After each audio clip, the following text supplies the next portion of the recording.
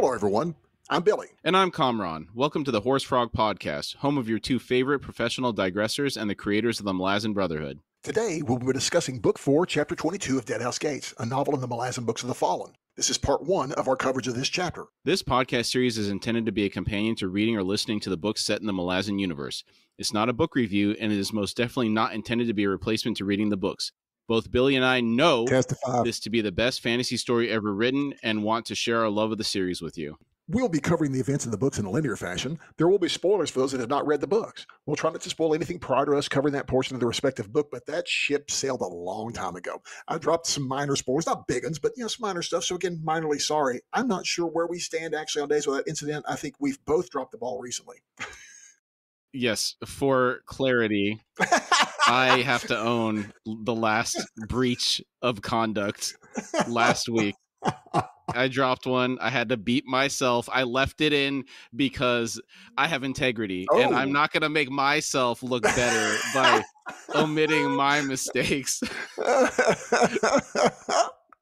I thank you, sir. Yeah. You're good. You are a good friend. A quick warning. Today's episode contains descriptions of extreme violence. Listener discretion is advised. Our show is listener supported. If you'd like to support us, we'd really appreciate that. And we really mean that. If you'd like to show your love and support to us, you can do so by visiting our Patreon link on our website at HorseFrogProductions.com. Currently, we're posting ad-free episodes on Patreon weekly. Also, we'd really like to hear from you. Send any feedback or comments to contact@HorseFrogProductions.com. All right, chapter 22. The chapter starts in Malaz City. Faint ripples licked the garbage-studded mud beneath the docks. The bank seethed in the egg-laying frenzy of some kind of eels. In their thousands, black and gleaming, the small creatures writhed. From the darkness beyond came the sound of cascading water. The ripples that reached shore from that commotion were larger, more agitated, the only indication that a stranger had arrived to disturb the scene. Kamraun stumbled ashore, collapsing onto mud that swarmed beneath him. Warm blood still leaked between the fingers of his right hand where it pressed against the knife wound. He wore no shirt, and his chain armor was even now settling somewhere in the mud bottom of Malaz Bay behind him, leaving him with only buckskin leggings and moccasins. In clambering out of the armor during his sudden plunge into the deep, he had been forced to pull off his belt and knife harness. In his desperate need to return to the surface, to draw air into his lungs, he'd let everything slip from his grasp, leaving him now unarmed. He really has the deck stacked against him in this scenario. I know. It's a really grim way to start running a gauntlet, isn't it? It is. He's weakened from blood loss. Yeah. He just had to swim and hold his breath, and then now he has no weapons to defend himself. He's just down to his jammies. Mm-hmm. Somewhere out in the bay, a ship was being torn apart, the savage noises drifting across the water. Kamraun wondered at that, but only briefly. He had other things on his mind. And this commotion would be the encounter between the Kenrila demon that Pearl summoned and Apt aboard the Ragstopper. Okay. Faint nips told Kamraun that the eels were resenting his intrusion. Struggling to slow his breathing, he squirmed farther up the slimy bank. Broken crockery dug into his flesh as he made his way onto the first of the stone breakwaters. He rolled onto his back and stared up at the underside of the pier. A moment later, he closed his eyes, began concentrating. The bleeding in his side slowed to a thin trickle, then ceased. That's a pretty nifty skill. I imagine it would take a lot of training to be this in tune with your own body. Is this skill, or do you think it's magic or magic assisted? I think it's skill. I don't think Kamraun uses any magic at all. I don't think he does either. We know something later on, but so I don't know if that's vague enough. You are treading dangerously close to the line, Billy. I'll back away. I'm backing away. I'm leaving. I have my hand over the beep button right now. Oh, okay. I'm safe. There's no retaliation here, by the way. Me jumping on an opportunity to not be the last one to mess it up. No pressure, sir. No, you actually helped me to keep from going over the line. I appreciate that. A few minutes later, Kamraun sat up and began pulling off the eels that clung like leeches, flinging them out into the darkness where he could hear the skittering of the harbor's rats. The creatures were closing in, and he had heard enough whispered tales to know he was anything but safe from the fearless hordes in this underworld. Have I ever told you the story of my rat encounter in Nigeria? No, sir. Okay. Why don't you go ahead and tell us? before I began my current job, I think I've mentioned that I used to go offshore in the oil and gas industry, and we had a contract with Shell Nigeria, and we had to ship our equipment over there in pieces, and we were at the dock for, I want to say it was 2 to 3 weeks, reassembling the equipment before we put it on the vessel that we were going to take out to the site. Okay. At this location, it was a fenced compound because Americans have to be under guard the whole time they're there pretty much. And I had heard stories of the rats that were in and around the trash cans. One of the guys that I worked with walked up to one of the dumpsters and opened it, and he said there was a rat the size of a small dog right at face level, and it hissed at him. So I had this image in my head. I was working the night shift, and I had to go use the restroom in the building. So they had the offices where the restrooms were, and they didn't have doors into this building. They had kind of that butcher rubber stuff hanging from the ceiling, when you think of in a butcher area. Yeah. It's 3 a.m. I walk through that flexible material that keeps the AC in.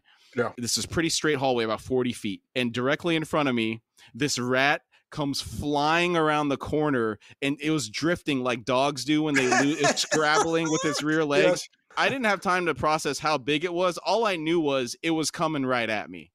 And all I could do to react was jump in the air, and it ran right underneath me out the door. My heart was beating so hard, dude, because I had this image of these massive, almost radioactive rats, right, that had been all over the place, and this thing's come flying. Oh gosh, it all happened in the span of less than probably 3-4 seconds. It was so fast, but I about had a heart attack. What was it running from? I don't know. Bigger rats? Maybe somebody had a broom or something was attacking. I didn't see anybody else. I just continued on to the restroom. But well, when I hear rat stories, I'm always thinking of the old movies where they show a bunch of rats, and a lot of times they'll use possums as rats because they look like giant rats. Was it that size of a rat, possum sized? This one, I don't think it was. Okay. It was larger than the rats that I see that I've killed in my attic. Right. I've been unfortunate enough to have to deal with that scenario. It was probably double the size of the rats that I've seen. Okay. Yeah. Do you have any felines in your house left? Yeah, of course. Okay. I haven't had one in a while, so I know that they'll move in if they know they can get around them if you ain't got them. So they're not outside cats, and then I wouldn't set them loose in the attic because there's spray and insulation up there. I wouldn't want to put the cats through that. Yeah. No. My cat, the new one, is a softie.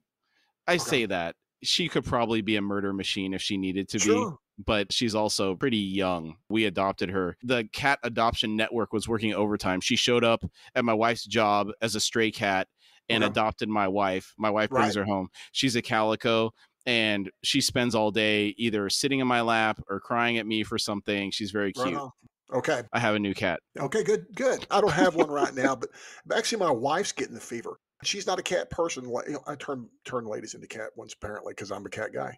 I've always loved them, but my dad has those short hairs, and so we always go and see him. And my dad's cats are starting to really. He's got the most skittish bunch of cats I've ever known in my life.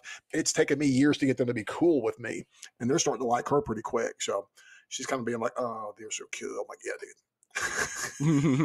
I feed outdoor cats here and everything else here because we got, like I said, I've told you, got foxes, deer, porcupines. It's all here. It's a whole different energy than dogs. It is, dude. Even when they're demanding and strange, it's different because it's a different intelligence level, dude. And a lot of it. Some people would take offense to that. I don't know. It's a different thing. A cat's got about a 3,000 word vocabulary versus a dog has got about a 300 word vocabulary. I'm sorry, vocabulary speaks. And cats manipulate the snot out of us. Absolutely. I've learned that they do that soliciting purr that they do, that one where they trill a little bit in there. Mm-hmm. That is like, that goes to the core of people's beings, apparently. Like that mimics something that babies do. Oh, yeah. They only do that really onto us. And of course, they only meow for us. Cats don't meow normally. Mm-hmm. They're controlling us, dude. It's a psyop. Oh, it is. It's We've been domesticated for the cats over thousands of years. Absolutely. Absolutely. Kalam could wait no longer. He pushed himself up into a crouch, eyeing the ragged piles that rose beyond the breakwater. If the tide had been in, the massive bronze rings bolted 3/4 of the way up those wooden bowls would have been within reach. Black pitch coated the piles except where ships had been thrown against them, leaving gaping dents of raw, water-soaked wood. He thought, Only one way up then. He made his way up along the base of the barrier until he stood opposite a merchant trader. The ship lay canted on its side in the mud. A thick hemp rope stretched from its bow to one of the brass rings high on the pile. Under normal circumstances, the climb would have been a simple one, but even with the inner discipline that was part of a claw's training, Kamraun could not prevent fresh blood welling from the wound in his side as he made his way up the rope. He felt himself weakening as he worked his way closer to the ring, and when he reached it, he paused, limbs shaking, while he sought to recover his strength. I think that answers your question about whether it's magic or some type of training. I think that inner discipline that he's referring to there is what's stemming the tide. Agreed. There had been no time for thought since Salkilan had pitched him over the side, and none now. Cursing his own stupidity was a waste of time. Killers awaited him in Malaz City's dark, narrow streets and alleys.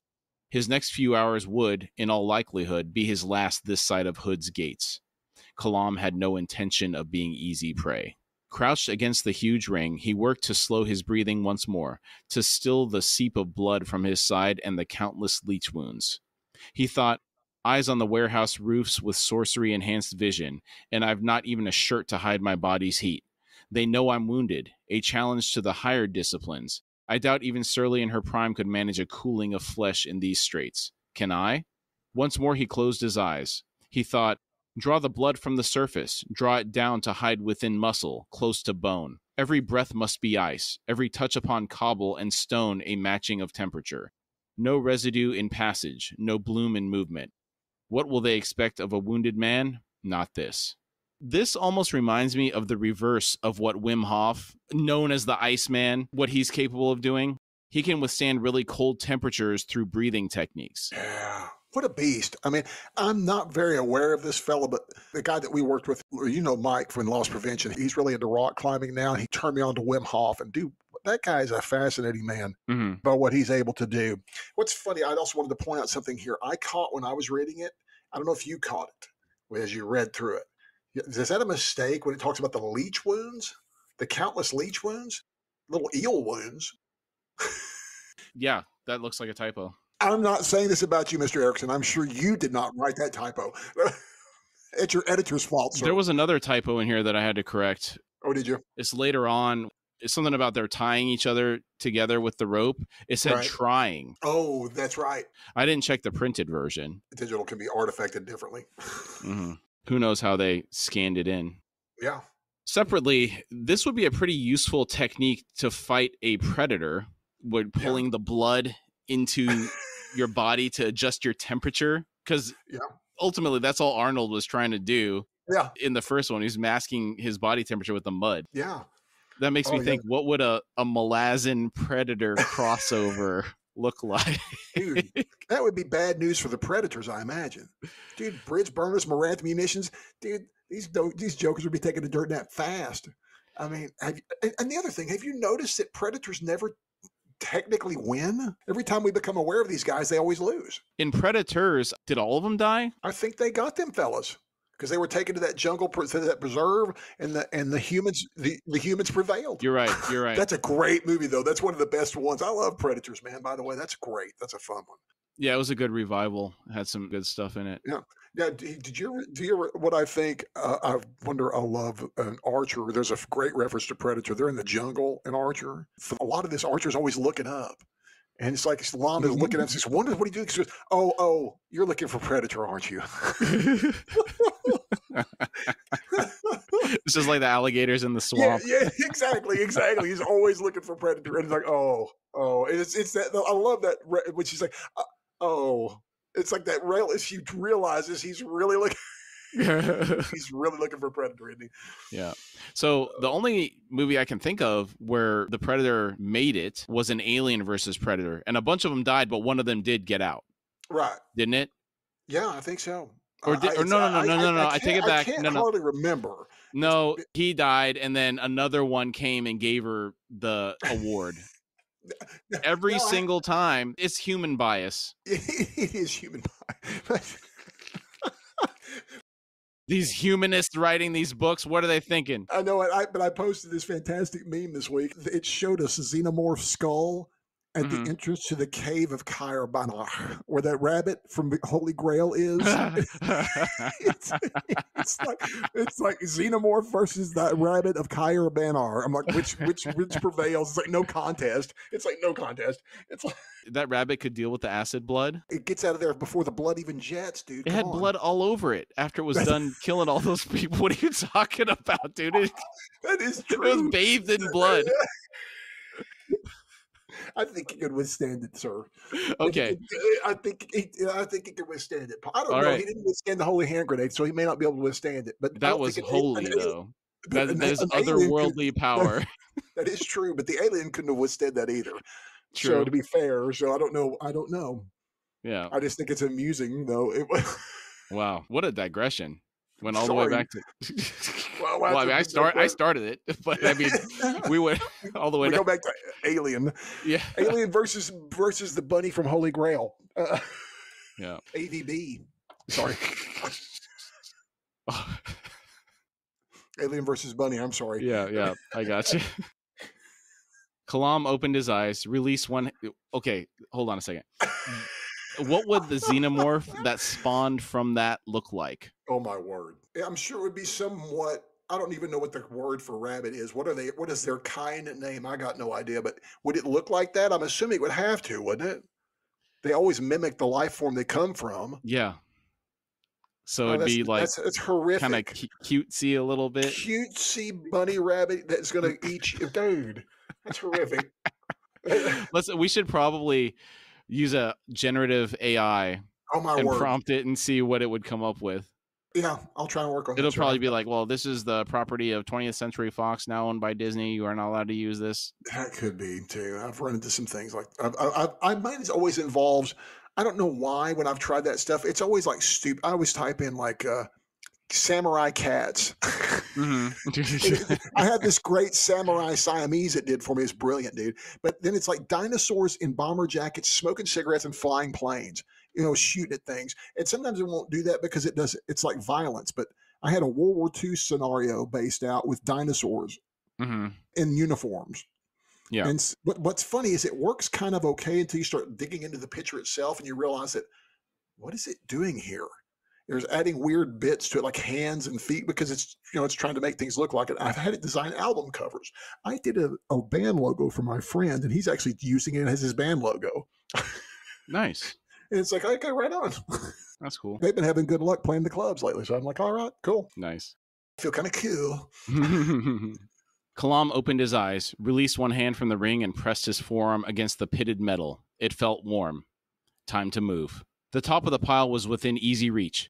Kalam straightened, slowly pulling himself onto the guano-crusted surface. Front Street stretched out before him. Cargo carts crowded the locked warehouse doors facing onto the street, the nearest one less than 20 paces away. To run would be to invite death, because his body could not adjust to changes in temperature fast enough and the bloom would be unmissable. He thought, one of those eels has crawled too far and is about to crawl farther still. Flat on his belly, Kalam edged forward onto the damp cobblestones, his face against them as he sent his breath down beneath him.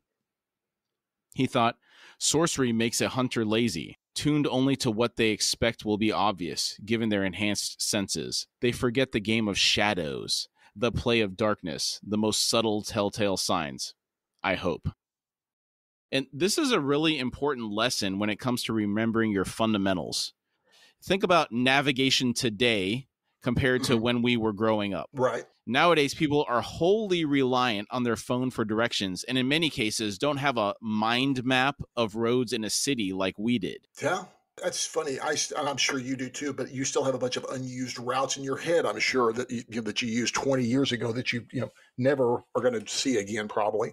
You remember Maps Go? Do you remember the Maps Go? No. You could buy them for the cities that you lived in, and it was, man, imagine a book of maps.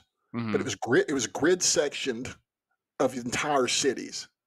Like Dallas, the Maps Go, you're talking about this thing is about half the size of a phone book in width and about the size of, it's just kind of in a binder type, like a ring binder type thing. All you had to do is look up the street and you didn't know where you go. It would show you exactly in really painful detail where it was. Maps Go, man, that was a big deal for a long time. And I've become dependent on this stuff, but I've always been very fortunate that if I've gone to a place once, are you like this? Can you kind of remember how to get there? Even if I don't remember names of streets and stuff, can you generally remember how to get back to a place?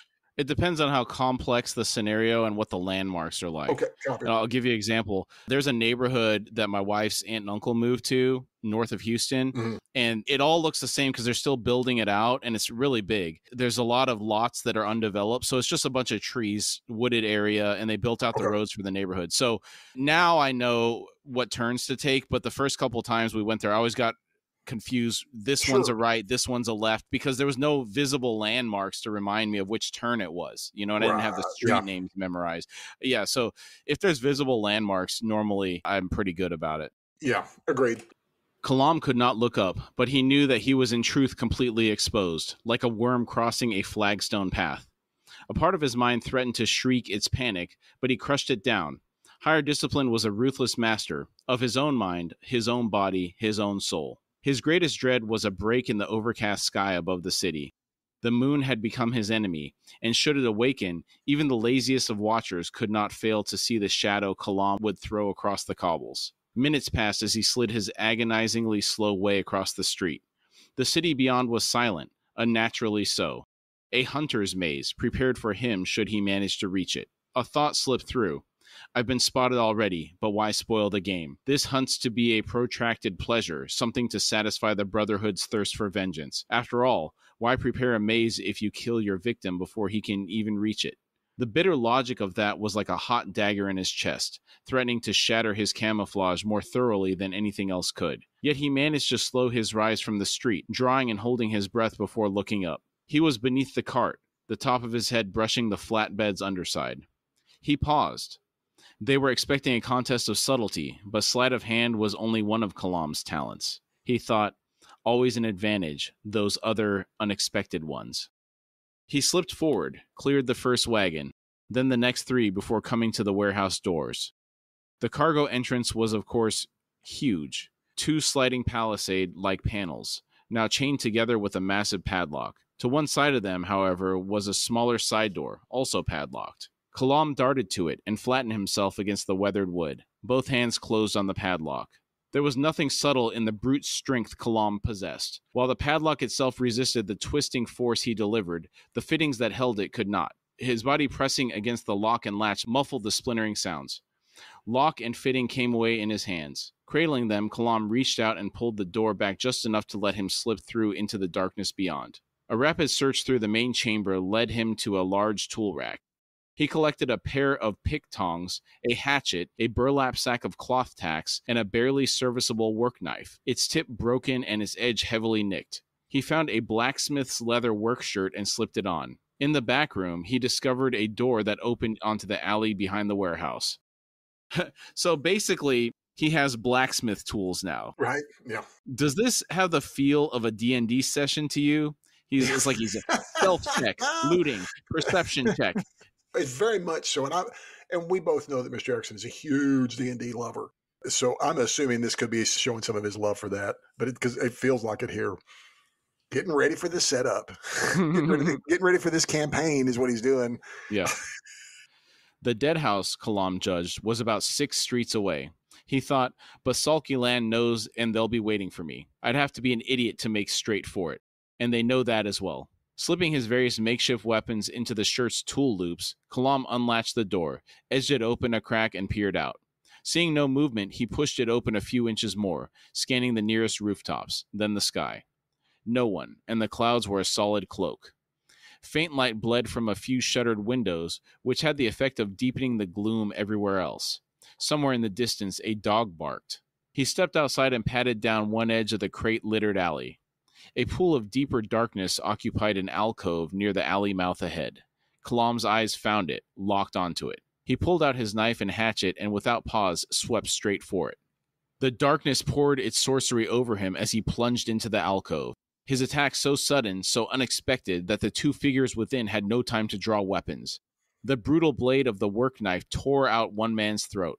The hatchet chopped down to crush a clavicle and snap ribs. He released the weapon and slapped the palm of his left hand over the man's mouth as he drove the head back to crunch against the wall. The other claw, a woman, slid down with a wet gurgling sound. A moment later, Kalam was searching their bodies, collecting throwing stars, throwing knives, 2 braces of short, wide-bladed stickers, a garrote, and the most cherished prize of all, a ribless claw crossbow, screw-loaded, compact and deadly, if only at close range. 8 quarrels accompanied it, each one with an iron head that glistened with the poison called white peralt. Yes, upgrades. Sweet. Nice upgrades, too. Yeah. That poison comes from the peralt spider, and this is the same poison Vorkin used when attacking Daradan and Baruch in Gardens of the Moon. Only Baruch had the antidote for it. Others don't know of the existence of that antidote. So yeah, everybody thinks you die when this stuff gets into your body. Yes. With you. Rightfully so. Yeah. Kalam appropriated the thin black cloak from the man's corpse, pulling up its hood with its gauze vents positioned over his ears. The projecting cowl was also of gauze, ensuring peripheral vision. The sorcery was fading as he completed his accoutrement, revealing that at least one of his victims had been a mage. He thought, damn sloppy, Topper's letting them get soft. He emerged from the alcove, raised his head and sniffed the air. A hand's link had been broken. They would know that trouble had arrived and would even now be slowly, cautiously closing in. Kalam smiled as he thought, you wanted a quarry on the run. Sorry to disappoint you. He set out into the night, hunting Claw. The Hand's leader cocked his head, then stepped into the clear. A moment later, 2 figures emerged from the alley and closed to confer. The leader murmured, blood's been spilled. Topper shall be... A soft clicking made him turn. He said, ah, now we learn the details, as he watched their cloaked companion approach. The newcomer growled, the killer has arrived. The leader said, I'm about to pluck Topper's strand. The newcomer said, good, it's time he understood. The leader said, what? He was interrupted as both of his companions fell to the cobbles. An enormous fist connected with the leader's face. Bone and cartilage crunched. The leader blinked unseeing eyes that filled with blood. With septum lodged in his forebrain, he crumpled. Kalam crouched down to whisper in the dead man's ear. I know you can hear me, Topper. 2 hands left. Run and hide. I'll still find you. He straightened, retrieved his weapons. The corpse at his feet gurgled a wet laugh, and Kalam looked down as a spectral voice emerged from the dead man's lips. Welcome back, Kalam. 2 hands, you said? Not anymore, old friend. Man, this is so good. I'm getting flashes of Gary Oldman's character in The Professional when he's like, everyone! You know? Yeah. Dude, that's one of my favorite. That's one of Oldman's. Well, he's one of the greatest villains of all time in that role. Yeah. It's really disturbing the way he acts. Oh, he's fantastic, dude. Oh, my word, he's fantastic in that movie. He's what makes the movie so dadgum good, I think. Agreed. I was just thinking about it. Topper speaking through this dead man's body. Mm-hmm. What Warren does Topper, or what, I guess, what magic what would do that? Is he? What is the aspect of his magic? I have no idea. Who else interfaces with dead bodies? Well, necromancers, I guess. And what Warren do they? Is it Hood? That's what I'm thinking. But I only know of 2 necromancers.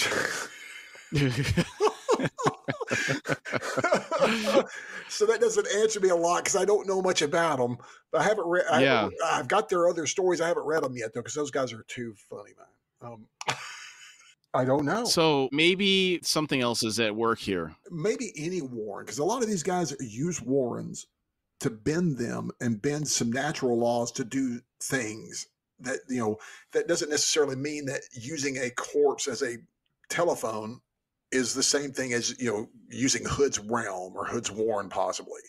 You know, maybe it's just, maybe they're able to just use the Warren as I don't know, as some kind of like, you know how, imagine 2 tin cans together with a string in the middle. Yeah. The Warren is the string. Billy, I'm sorry. I'm still stuck on using a corpse as a telephone. I got this really bad Ed Gein image. In my mind. It's okay to have that image. I'm glad I give you such horrific images, sir. But it is what they're doing.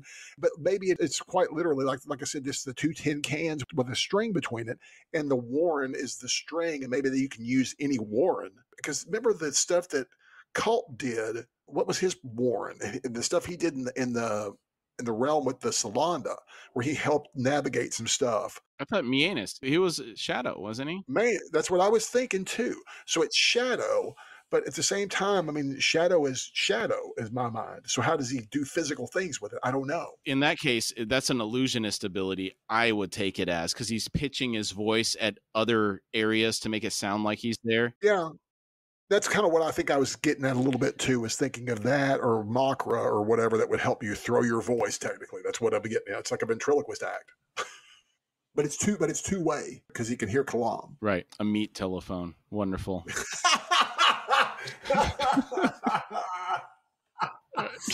Moving along.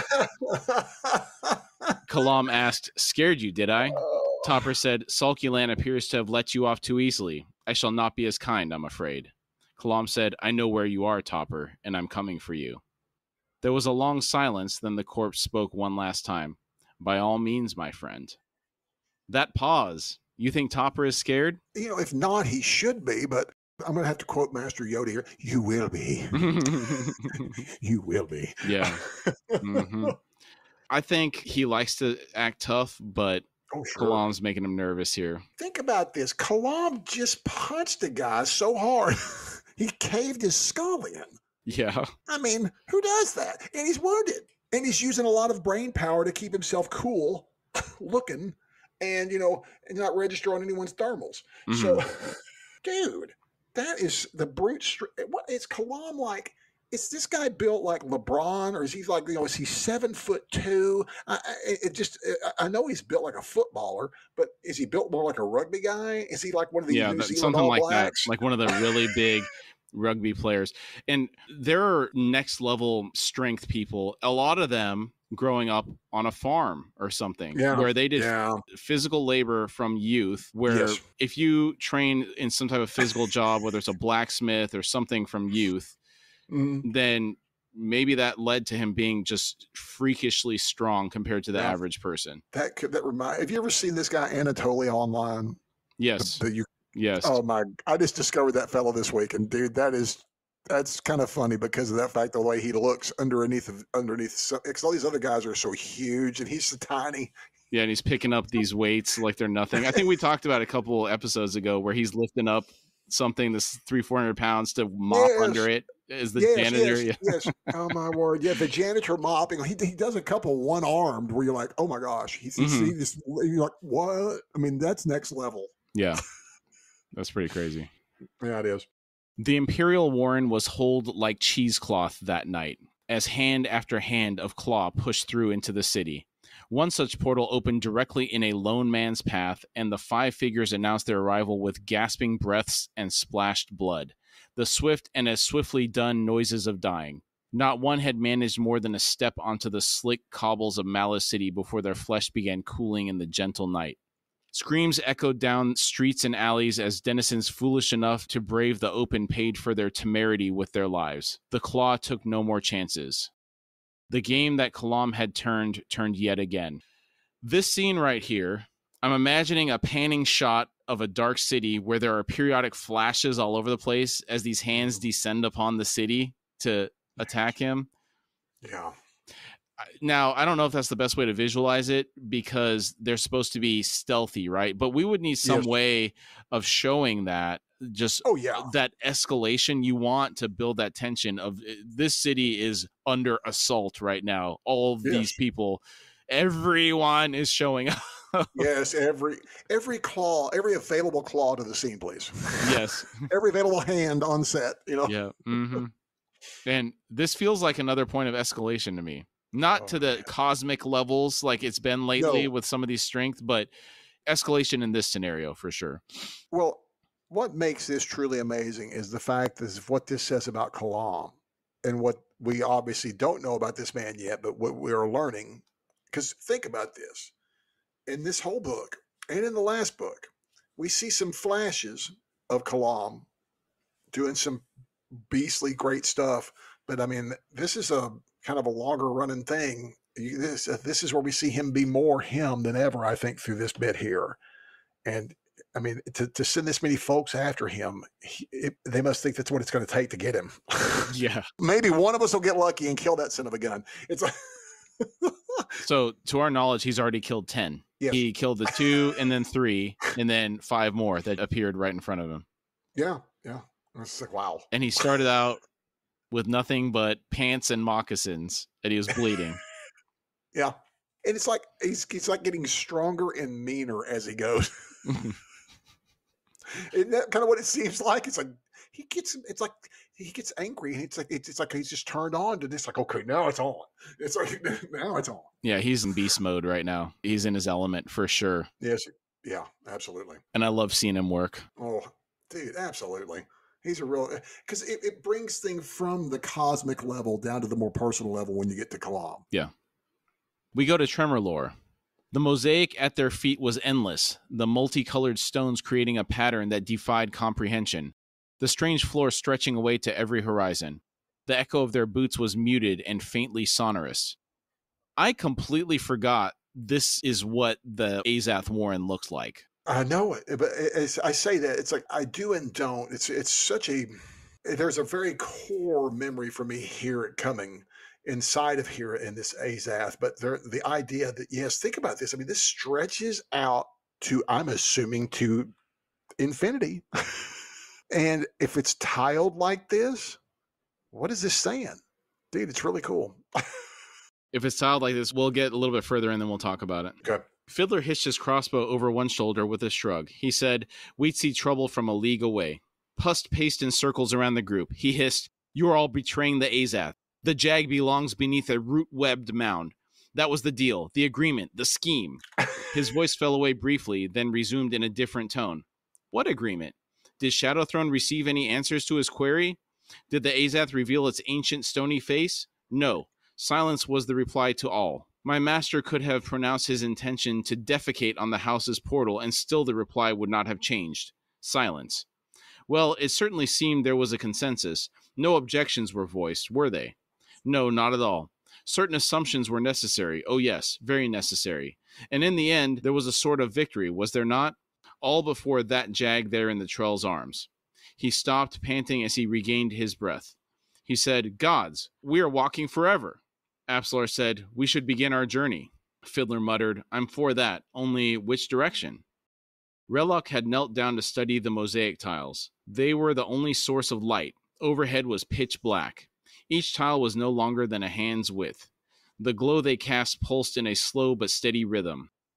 What a cool visual this is. It's almost like something you'd see in VR in a Tron-like realm. Yeah, agreed. Yeah. This is a grid going out in every direction, and that's the only source of light. It's odd, but it doesn't feel threatening, though. No. Some of the other warns we've been in, there's always that, like, is there something following us? Mm-hmm. Yeah. There's something behind us. Yeah, certainly the Imperial Warren. Definitely. Yes. Oh, yeah. Relok now grunted. Apsalar asked, "Father?" He pointed to a tile and said, "The pattern here, that mottled line." Fiddler crouched down and studied the floor. He said, "If that's a track or something, it's a crooked one." Relok said, "A track?" He looked up and said, "No, here, along this side. That's the Khanese coastline." Fiddler asked, "What?" Relok ran one blunt fingertip down the ragged line.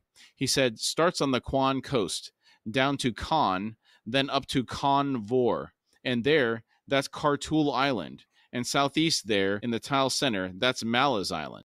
So, in the tile's center lies Malaz Island. Do you take that to mean that each tile will have an Azath centered within the tile? That would be my guess. Back to something we said either last week or a couple weeks ago about how many Azath there are. That's a ridiculous number of Azath. Yes, and think about this. We know of 2, at least, in this realm. At least 2. So we can assume that there's probably more for each realm. But this appears to be almost infinite. So yes, I mean the number of Azath has to be it's got to be countless. It boggles the mind. Yes, it does. Yes, it does. Separately, I thought it was cool to see Relok's skills in reading maps as a retired sailor come in handy here. Yeah, nice to see him do something else other than be servant. Yes. Fiddler said, "You're trying to tell me that here, on this one tile at our feet, is mapped most of the Quan Tali continent?" Yet even as he asked, the pattern resolved itself, and before him was indeed what Apsalar's father had claimed. He softly asked, "Then what is on the rest of them?" Relok said, well, they ain't consistent, if that's what you're wondering. There's breaks, other maps of other places, I guess. It's all jumbled, but I'd say the scale was the same on all of them. Fiddler slowly straightened. He said, but that means... His voice trailed into silence as he looked out upon the endless floor, stretching for leagues in every direction. He thought, every god in the abyss. Are these all the realms? Every world, every place home to a house of the Azath? Queen of dreams, what power is this? And I think we've kind of hinted, I didn't quite say it here, but is this the multiverse? Is this a multiverse? I'm thinking that it is. Yeah, I would think so. Can't get too far into why I think that beyond what we already know. Yes. But the Azath are the key to it somehow. Are they the tower? Are they the Dark Tower? Well, the Dark Tower is just one, right? It is, but it is the hub of all the multiverse, basically. So in a weird way, it's not necessarily, but maybe in some weird way, there's some kind of reality control check or something. I don't know what. We know they're a power check. Right. Of some sort, but I'm curious. Yeah. Again, Mr. Erikson leaves a lot to the imagination here. And that's what makes so much of his writing so good. He doesn't have to answer it. Any attempt to answer that only cheapens things sometimes. Plant a seed, water it. Yes. Yeah, that's it. And walk off. Or walk away. Just walk away. If it dies, it dies. Yeah. With awe, Mappo said, within the warren of the Azath, you could go anywhere. Crocus asked, are you sure of that? Here are the maps, yes, but... He pointed down at the tile displaying the continent of Quantali and said, where's the gate?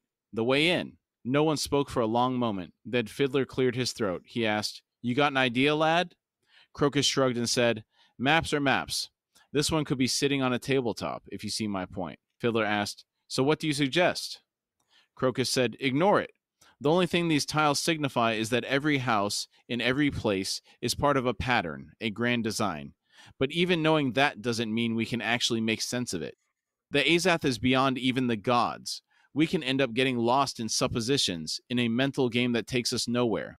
That's a pretty good recommendation from someone so young. It is, but think about who he learned that lesson from. He lived with his Uncle Mammoth, who spent what appeared his life doing very similar things, getting lost in suppositions. So he learned what not to do? Yeah, I think so. Fiddler grunted, that's true enough, and we're nowhere closer to figuring out which direction to walk in. Apslar said, perhaps Iskrel Pust has the right idea. Her boots grated on the tiles as she turned. She said, alas, he seems to have disappeared. Crocus spun around and shouted, damn that bastard! The High Priest of Shadow, who had been ceaselessly circling them, was indeed nowhere to be seen. Fiddler grimaced and said, so he figured it out and didn't bother explaining before taking his leave. Mappo said, wait!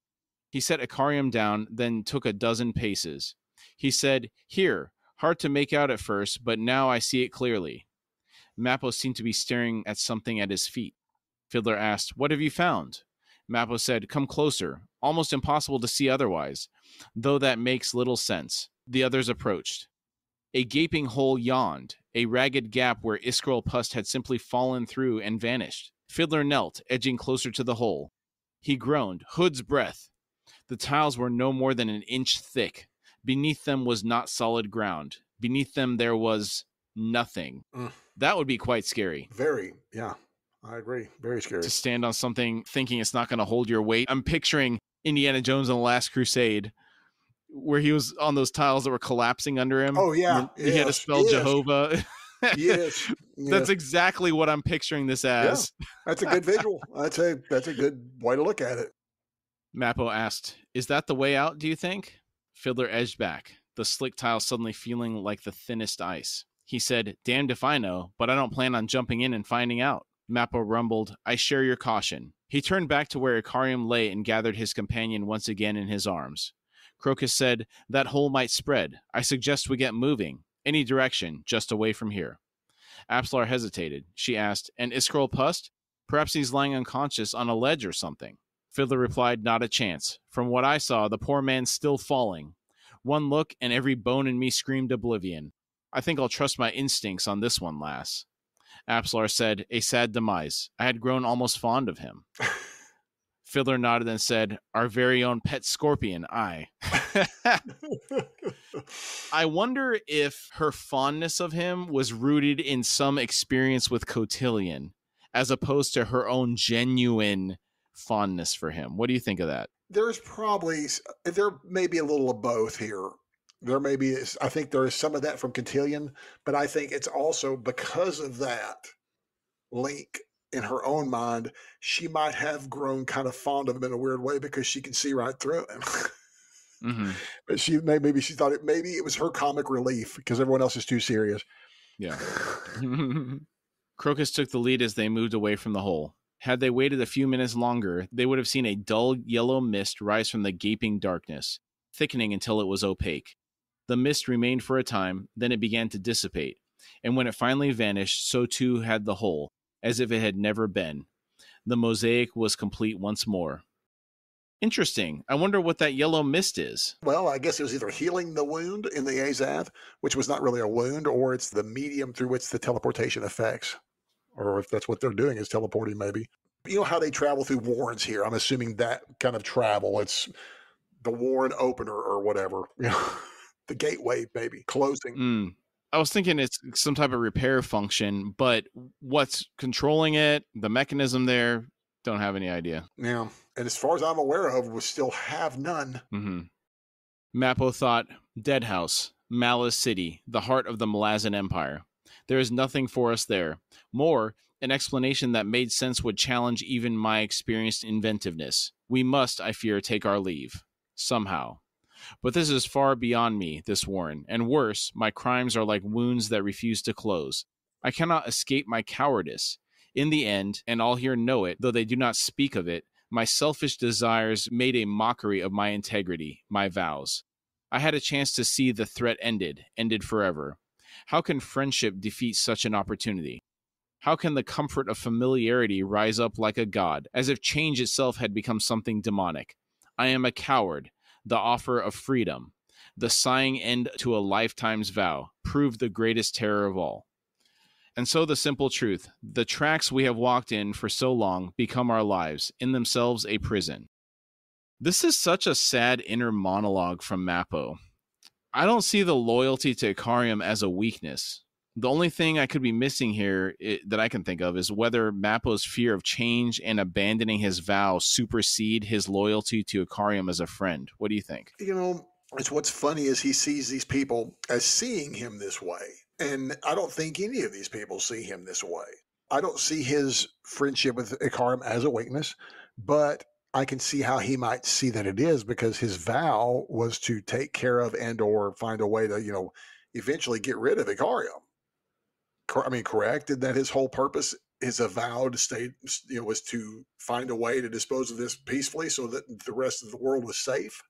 I don't know what the terms of the vow were. Was it just to prevent him from going crazy and destroying a civilization? Or was it, if the opportunity arises, take him out? I don't know. See, I feel that it is that. I feel there was a lot of this, especially because, Pust has mentioned it like, man, we're supposed to be doing this. We're supposed to be getting rid of this old boy here. And now this is the time. This is the chance. This is the place. If there's ever going to be a time to get rid of Ikariam, this is our time.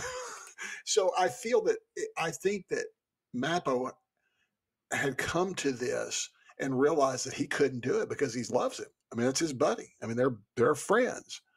And I can see how you can see that as a failure because he set out here to find a way to take care of him eventually. And I mean, like take care of, like take him out, if the opportunity presented itself. Maybe. Apsalar leapt forward, her fingertips touching shoulder, then braids, then nothing. Her momentum took her forward, into the place where Mappo and Ikariam had been a moment earlier. She fell toward a yawning darkness. Crying out, Crocus grasped her ankles. He was pulled momentarily along the tiles toward the gaping hole before a fisherman's strong hands closed on him and anchored him down. Together, the two men dragged Apsalar from the pit's edge. A dozen paces beyond it stood Fiddler. Crocus's cry had been the first intimation of trouble. Crocus shouted, "They're gone! They fell through. There was no warning, Fid, nothing at all." Fiddler softly cursed, lowering himself into an uneasy crouch. He thought, we're intruders here. He'd heard rumors of warrens that were airless, that were instant death to mortals who dared enter them. There was an arrogance in assuming that every realm in existence bowed to human needs. He thought, intruders, this place cares nothing for us, nor are there any laws demanding that it accommodate us. Mind you, the same could be said for any world. Fiddler hissed, slowly straightened, fighting against the sudden welling of grief at the loss of two men he had come to consider friends. He thought, and which of us is next? He growled, to me, all three of you, carefully. He unslung his pack, set it down, and rummaged inside until he found a coiled length of rope. He said, we're tying ourselves together. If one goes, either we save him or her, or we all go. Agreed? Relieved nods answered him. He thought, aye, the thought of wandering alone in this warren is not a pleasant one. They quickly attached the rope between them. The four travelers had walked another 1,000 paces when the air stirred, the first wind they had felt since entering the warren, and they ducked as one beneath the passage of something enormous directly overhead. Scrabbling for his crossbow, Fiddler twisted around to look skyward. He said, Hood's breath!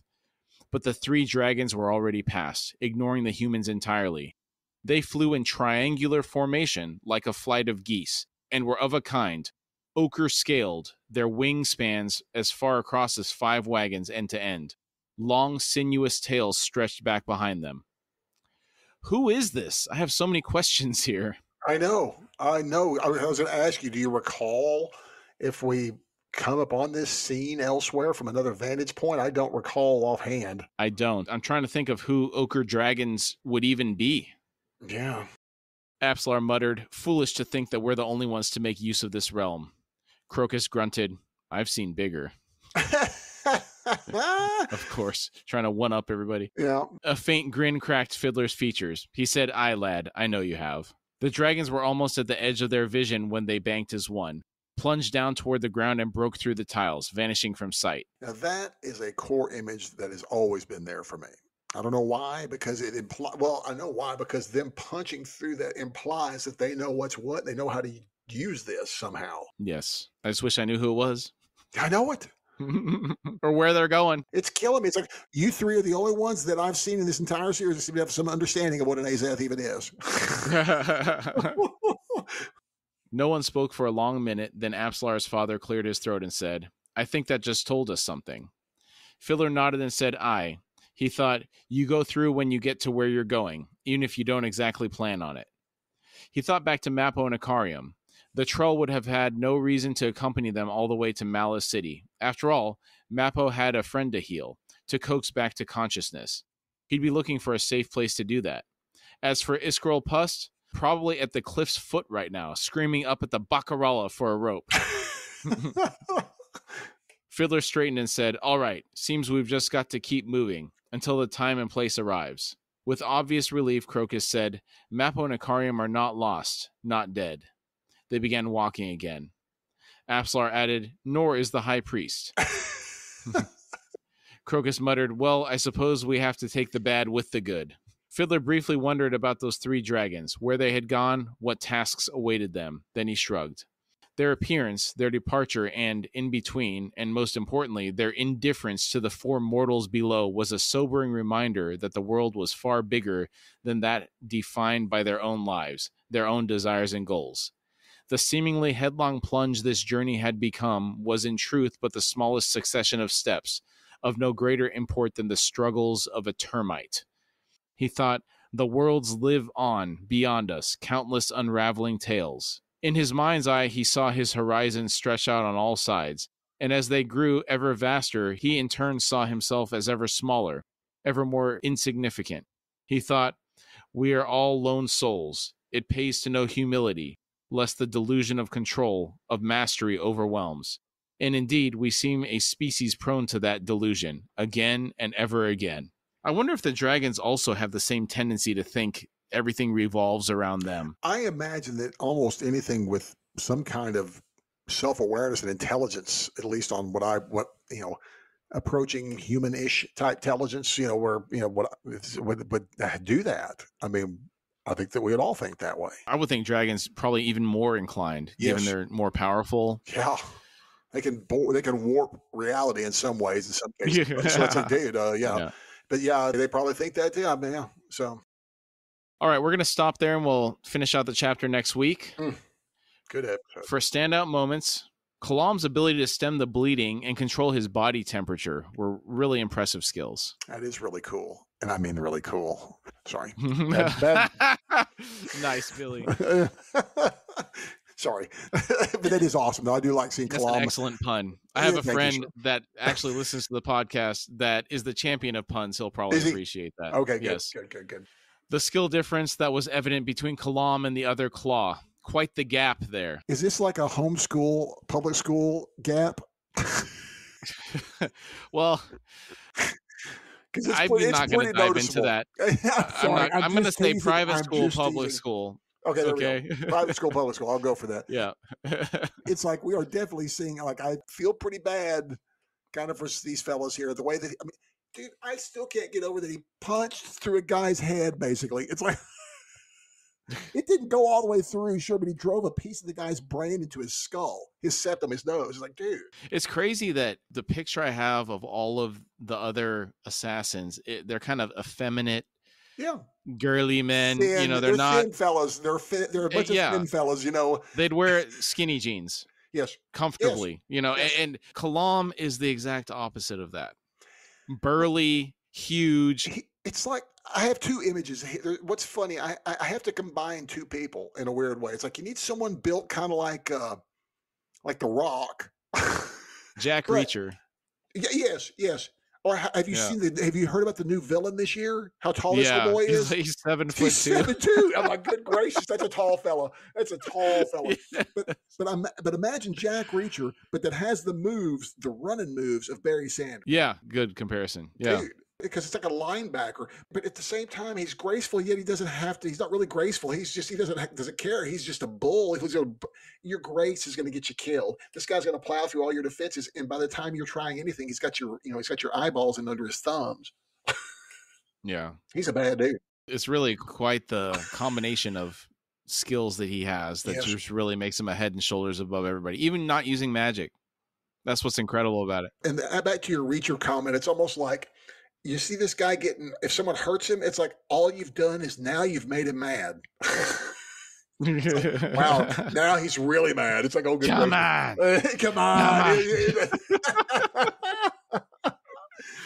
Oh, nice. Yeah. Kalam's lack of reliance on magic to enhance his abilities, that's one of the things I love the most about him. Let's just both agree that, man, it's just the Kalam love fest. We finally see him start to unleash the beast, and every bit of it is amazing, dude. It's not more plays. And his ambush on the hand leader and the subsequent conversation with Topper through the corpse, I really liked the meat telephone scene. Yes, it is. This is, again, how he blends so many different weirdnesses here, and how that is just straight out of a horror movie blended with this killer assassin flick. So it's like, dude, it's amazing. It's amazing. The scene with the hands turning the Imperial Warren into Swiss cheese, popping into Malice City, everyone showing up to get Kalam. I love that scene. I have flashbacks to Gardens. Remember when that group, they're floating down slowly? I kind of have this in my brain, even though I know that's not what's happening, but I see just like, it's raining. It's raining men. It's raining. It's raining assassins. And I'm not sure if they're men or women, but it's like, there were females in there. But they're all a bunch of thin fellas in my brain, though, except for Kalam. Yeah, it's weird. That's just the picture I have of all of them besides him. Because who do we know? We got Topper, who's weasel-like, and he's kind of skinny. And then you have Pearl, which described as effeminate, kind of like a Johnny Depp type character, I guess, where he's wearing all these rings like Jack Sparrow. Yes. I don't know. Lots of green. Is Topper with the green, or is it Pearl? Is Topper with the green? Isn't it? Can't remember. One of the I get them mixed up sometimes. But one of them's half Tist Andy, so I know that they're kind of. I imagine them as thin, tall, elvish style kind of folks. Yeah. But it's just like and they constantly mention it.